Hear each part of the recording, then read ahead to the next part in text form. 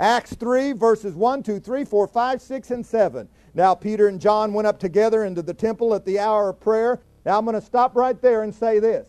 We have it that Jesus healed. We spent nearly 20 minutes reading about the healings of Jesus. Now we're going to the acts of the Holy Ghost that he moved and operated through the apostles. Then he went back. We're going to go back to the Old Testament and find where he healed in the Old Covenant. My God, my God, my God. If he healed in the Old Covenant and healed when Jesus was here and healed when the apostles here, and this is a better covenant established on better promises, my God, why doesn't he heal now just like he did back there when they weren't even born again? Why is he going to shortchange me? It makes no sense. Makes absolutely no sense. Makes no sense for preachers to stand in their pulpits and tell me the day of miracles is gone. This is the best time to live. If he healed and did miracles in the old covenant, then he's going to be doing it now. Glory be unto God. So think like God. Well, do better than that. Just reason this out. Hallelujah. Woo! Yep, Jesus. Now, Acts 3, 1 through 7 again. Now Peter and John went up together into the temple at the hour of prayer, being the 9th hour. And a certain man lame from his mother's womb was carried, whom they laid daily at the gate of the temple, which is called Beautiful, to ask alms of them that entered into the temple, who seeing Peter and John about to go into the temple, asking alms. And Peter, fastening his eyes upon him with John, said, Look on us. And he gave heed unto them, expecting to receive something of them. Then Peter said, Silver and gold have I none, but such as I have give I thee. In the name of Jesus Christ of Nazareth, rise up and walk. And he took him by the right hand and lifted him up, and immediately his feet and ankle bones received strength. Verse 16, and his name, speaking of Jesus, and his name, through faith in his name, hath made this man strong, whom you see and know. Yea, the faith which is by him hath given him this perfect soundness in the presence of you all.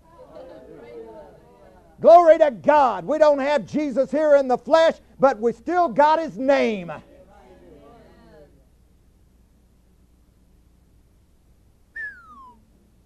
Acts 4, verse 10. Be it known unto you all and to all the people of Israel that by the name of Jesus Christ of Nazareth, whom you crucified, whom God raised from the dead, even by him doth this man stand here before you whole. In other words, he got healed after Jesus was crucified by using Jesus' name. Verse 22, for the man was above 40 years old on whom this miracle of healing was showed. Verse 29 and 30. And now, Lord, behold their threatenings, and grant unto thy servants that with all boldness they may speak thy word, by stretching forth thy hand to heal, and that signs and wonders may be done by the name of thy holy child Jesus. Thanks be unto God, the last 3 nights we've been looking at the name. The name's been handed to us to use, and things happen when you use the name in faith. Chapter 5 of Acts, verse 16. There came also a multitude out of the cities round about Jerusalem, bringing sick folks and them which were vexed with unclean spirits, and they were healed every one. Acts 8, verse 7. For unclean spirits, crying with loud voice, came out of many that were possessed with them, and many taken with palsies, or who were paralyzed, and that were lame were healed. Acts 9, verse 34. And Peter said unto him, Aeneas, Jesus Christ maketh thee whole. Arise and make up thy bed. And he arose immediately. Acts 10:38, how God anointed Jesus of Nazareth with the Holy Ghost and with power, who went about doing good and healing all that were oppressed of the devil, for God was with him. Acts 14, verse 8 and 9 and 10. And there sat a certain man at Lystra, impotent in his feet, being a cripple from his mother's womb, who never had walked. The same heard Paul speak, who steadfastly beholding him and perceiving that he had faith to be healed, said with a loud voice, Stand upright on thy feet. And he leaped and walked. I got to go back to Acts 10 because it said Jesus did these miracles for God was with him. Well, Paul, the writer of Hebrews, says this, that the Lord will never leave me nor forsake me. That means God is with me. Oh, Lord, we just pray that you be here today. We just pray that you go with us after the service. Folks, you don't have to pray it. He's going with you. He said he'd never leave us or forsake us. I can close this service down, and He's going. He's going with you to your house, and He's going with me to my house. It's just not knowing the Bible that may, well, Lord, we pray that you go with us as we depart tonight. He's going. That's the good news.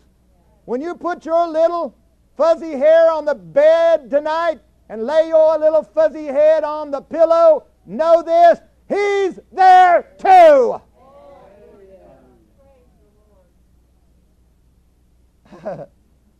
Well, one thing about it, if I come here every night, you step on my toes.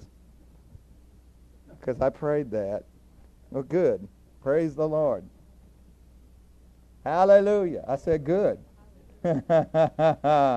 Glory to God. Hallelujah. Acts 28, verse 8 and 9. And it came to pass that the father of Publius lay sick of a fever and of a bloody flux, to whom Paul entered in and prayed and laid his hands on him and healed him. So when this was done, others also which had diseases in the island came and were healed. Verse 27, for the heart of this people is waxed gross, and their ears are dull of hearing, and their eyes have they closed, lest they should see with their eyes and hear with their ears and understand with their heart, and should be converted, and I should heal them. God's plan is our ears are cleaned out and we hear what He's saying tonight. That our eyes have the blinders so that we see what He's saying so He can heal us. Glory to God. Romans 8, verse 11.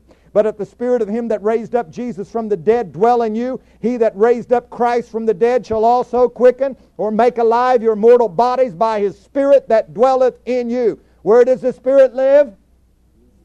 In you. That means He's going home with you tonight. Verse 31, 32. What shall we say to these things? If God be for us, who can be against us?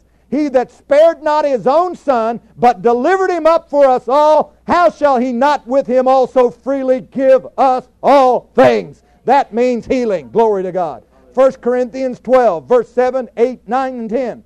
But the manifestation of the Spirit is given to every man to profit withal. For to one is given by the Spirit the word of wisdom, to another the word of knowledge by the same Spirit, to another faith by the same Spirit, to another the gifts of healings by the same Spirit, to another the working of miracles, to another prophecy, to another discerning of spirits, to another diverse kinds of tongues, to another the interpretation of tongues. These are gifts from the Spirit. These are not gifts that you learn in the local 4-year college institution. These are not man-thought-up gifts. These come from God. These are not doctors healing you. These are come from the Holy Ghost, and the Holy Ghost heals. And the Holy Ghost performs miracles. Blessed be the name of God. Thank God for doctors, but they don't take the place of God.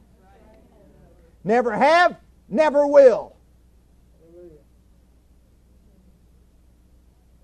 I was in the hospital room with one that was sick one time, and they had a book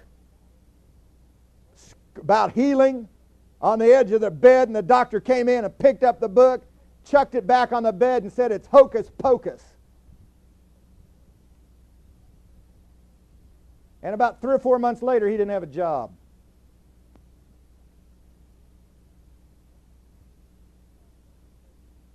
It's not hocus pocus, it's Holy Ghostus.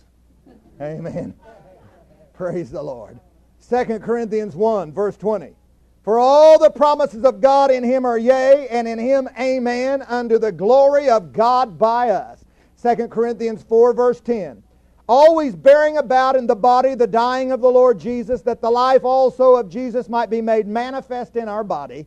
For we which live are always delivered unto death for Jesus' sake, that the life also of Jesus might be made manifest in our mortal flesh. Galatians 3, 13 and 14. Christ has redeemed us from the curse of the law, being made a curse for us. For it is written, cursed is every one that hangeth on a tree, that the blessing of Abraham might come on the Gentiles through Jesus Christ, that we might receive the promise of the Spirit through faith. And what was under the curse of the law in Deuteronomy the 28th chapter? Every disease that was named in the law and every one that wasn't, the Bible says. Every single disease that the world will ever come up with, Jesus has redeemed us from it.